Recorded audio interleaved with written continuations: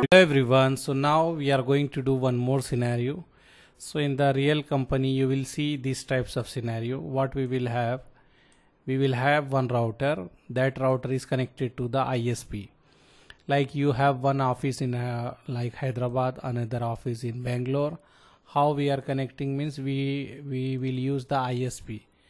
We will not use our cable. No one will allow us to dig the earth and put the new cable from Hyderabad to Bangalore. Already ISP put the cable, they have the connection. Just we can take from the ISP. So what ISP is doing, no need to worry about that one. Like you will take the virtual lease line or the what we can say layer 2 circuit, layer 3 circuit. Here ISP routers will be there in between, lot of routers. Just you will say ISP, I want to connect my head office to my branch office, and ISP will give you the cable. You will connect the cable.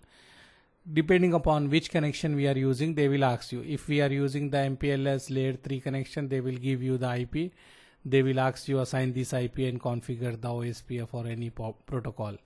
If you are using the lease LAN, virtual lease LAN, they will just layer 2 lease line, they will say it is like a switch. Like a switch, you have in between only one switch. Whatever IP you want to assign here.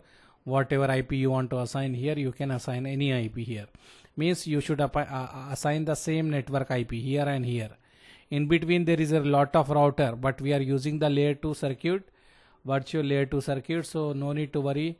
Example, if I am using 12.1 here, I will use the 12.2. And how this coming from Hyderabad to Bangalore, no need to worry for this one. This is the ISP headache. He will manage this one. It look like directly we are connected. It look like directly two routers are connected. After that, what we will do, we will have here the layer 3 switch. Here imagine you have VLAN 10, VLAN 20. In this office is VLAN 30, VLAN 40. So how we can make the communication from this VLAN to this VLAN, we need to look here. Let me explain again what I am saying. This is in head office. This is our head office. We can say it is in Hyderabad, and we have one branch office in Bangalore, and we want to connect them. So we told to ISP, there is a ISP network already present, like Airtel or Jio or any ISP we will tell. So they will give you one cable. You will assign the cable here, and which connection we are using, depending upon that one, ISP will tell you. Example, if we take layer 2 circuit, layer 2 circuit means like a switch. You have switch in between, you are connecting directly. So whatever IP you assign here, same network IP you will assign here.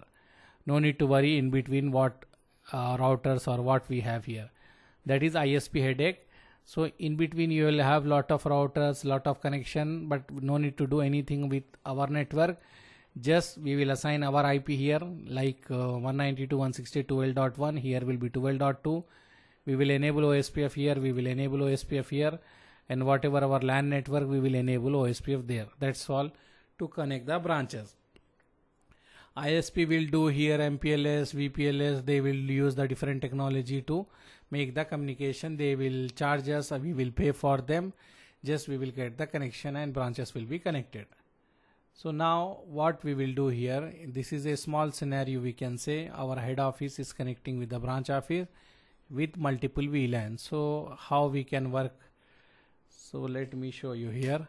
First of all, I will give example. Our head office is R1 and the branch office is R2. We have here R2, and this is layer 3 switch. We can say here I can give switch 1 for head office. We have switch 2 in the branch office. Switch 2 in the branch office. And after that, what we can say, we will have the VLANs. So here I will take, we can have some more switch also. Like that we can have one more switch. And then after that we can have some computer. Now I will take only 2 VLAN. 2 VLAN this side, 2 VLAN that side. You can use more also. Now just for this simple example, we will take like this. So here if you see,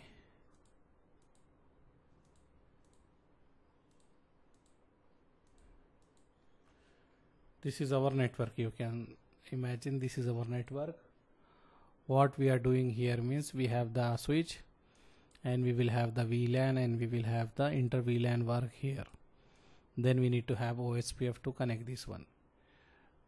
So in this scenario, this is a 12.1 in between these two router, and here to here I can use like 192.168.1.1 here to connect from here to here, and here I will use 192.168.2.1. Now which VLAN, what VLAN we are using, depending upon that one we will have the IP. So what I will do here, let me take some VLAN. I will take, imagine these are in the some VLAN. I will select different color here. These are some different VLAN. We can take, these are some different VLAN, and we will take here, maybe we can take this color for different VLAN. So now we need to make the communication between all the VLAN, all this VLAN. So what we will do here, I can say this is a VLAN 10, we can say VLAN 10. IP what we will use 192.168.10.1 as a gateway. So this 10.1 will be gateway for all this computer. So IP we can start 10.2, 10.3 for this computer, and for this one we will use as a VLAN 20, and IP will be 192.168.20.168.20.1 gateway for this one, and this we can say this is a VLAN 30, and the IP schema here 192.168.30.1 will be the gateway. After that we have VLAN 40. Here we can use 192.168.40.1. So these are the IP schema what we are going to use. So in this scenario, if you see, first of all here I will just put the label what IP we are going to use here, like 10.2 for this computer. I will assign the IP address to the computer. Here we will go, and now gateway we need to put, as we told gateway will be 10.1, so this will be the gateway for all the computer. And this is another computer, here we will have 10.3, we will assign the IP, and here let me assign 10.3, gateway will be 10.1 as I told here. Same thing here we will do 192.168.20.2, gateway will be 20.1. so here I will put 20.2 and gateway will be 20.1, and for this computer also like this 20.3, let me correct here 20.3, and I will assign here 20.1. Here I will write 192.168.30.2. This is just label. Now I am going to assign the IP. Any confusion here? Nothing, right? Here will be 30.3. This we will assign to this machine. Later we will do the DHCP server, so we are going to get the IP from the DHCP server. Here if you see we have 40.2. This is a label we are going to assign here 40.2, and here I will put 40.1. This will be 40.3.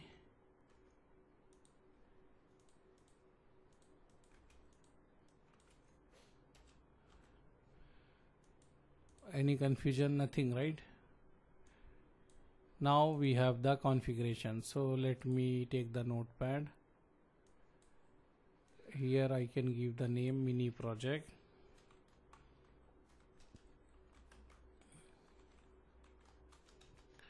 First what I will do, R1 configuration,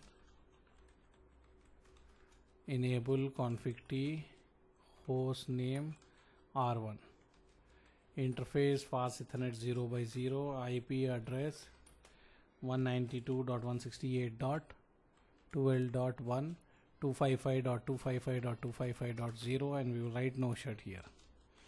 Then interface fast Ethernet 0x1, IP address, whatever the IP we are planning to give here, like we told, we will give 1.1,